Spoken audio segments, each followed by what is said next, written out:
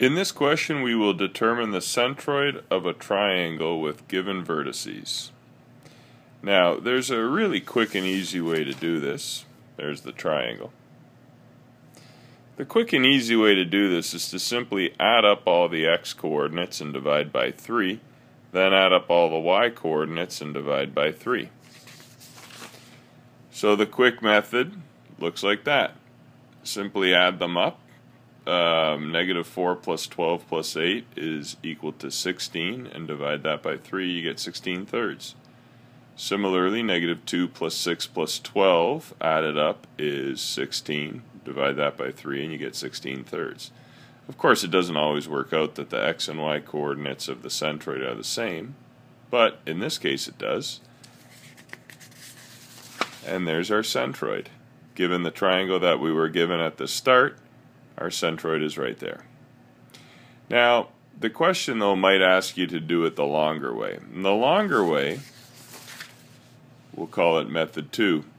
And what we want to do in this case is determine the point of intersection of two medians. In order to do that, our first order of business will be to determine the midpoint of AB. Well, if you recall, point A has the coordinates -4, -2, and point B has the coordinates 12, 6. The midpoint will be x1 plus x2 divided by 2 and y1 plus y2 divided by 2. So we end up with a midpoint of -4 plus 12 over 2 as our x-coordinate and -2 plus 6 over 2 as our y-coordinate. So our midpoint becomes 4, 2. We can see what that looks like graphically right there. We have a midpoint of AB at 4, 2. Proceeding along, we determine the equation of the line containing the midpoint of AB and the far vertex C. In other words, what we're going to do is imagine a line being drawn from the midpoint to the vertex, and we'll determine the equation of that line. And remember what this line segment itself is. That line segment is called a median. So we first of all go from the midpoint, 4, 2, to the far vertex, which in this case is 8, 12. We determine our slope using the slope formula, y2 minus y1 over x2 minus x1.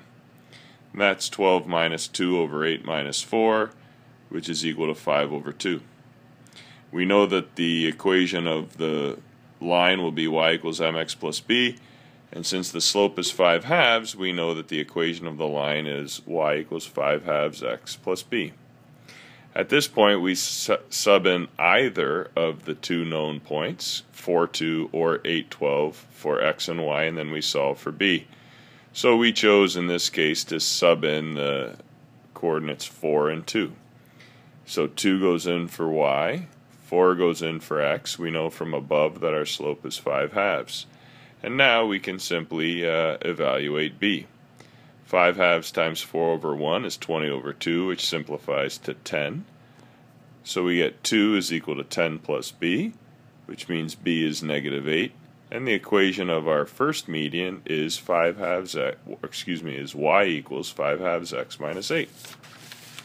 Looking at that on a straight line, we see that we have a median going from the midpoint of 4, 2 to the far vertex of 8, 12, and we've determined the equation of that line to be y equals 5 halves x minus 8.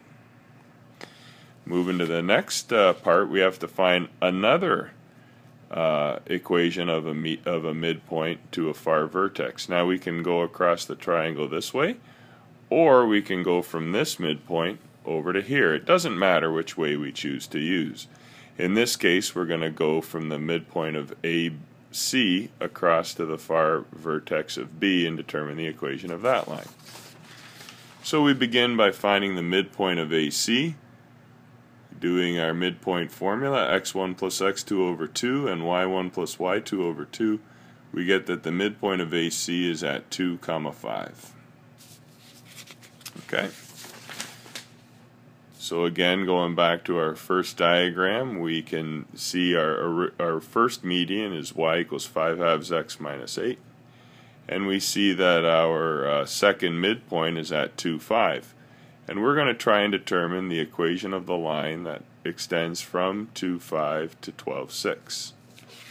So doing that, we remember that that line segment is called a median. The equation of the line from 2, 5 to 12, 6 is determined first by determining the slope. The slope using y2 minus y1 over x2 minus x1 is 1/10. We then are in a position to plug in 1/10 for the slope, which we've done right here. We can then sub in either point that we know from the curve, from the straight line into that equation. In this case, I chose to use the midpoint 2, 5, but I could have just as easily used the far vertex 12, 6. Using 2, 5, we sub in 5 for y and 2 for x. And doing some simple solving, or evaluating at first, we get 5 is equal to 1/5 plus b. We can then subtract 1/5 from both sides, and we get b is equal to 24 over 5, which means y is equal to 1/10 x plus 24 over 5. At that point, we see that we've got two medians, one here and one here. And our job is simply to find that point of intersection right there. The way we do that is to determine the point of intersection using the method of substitution in this case. Since we have both of the equations in the form y equals mx plus b, we'll simply let the x expressions equal each other. There we go. Because we have a lowest common denominator of 10, it's convenient to multiply every term on each side by 10. So 10 times 5 halves is 25, 10 times 8 is 80, 10 times 1/10 is 1, and 10 times 24 over 5 is 48. We now have integers, and we get that x is equal to 16 over 3. We can then substitute this value into either line equation, in other words, the equation of either median.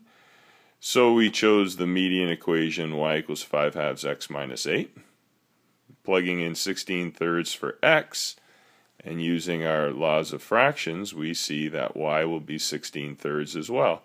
And so the centroid in this case is at the point 16/3, 16/3.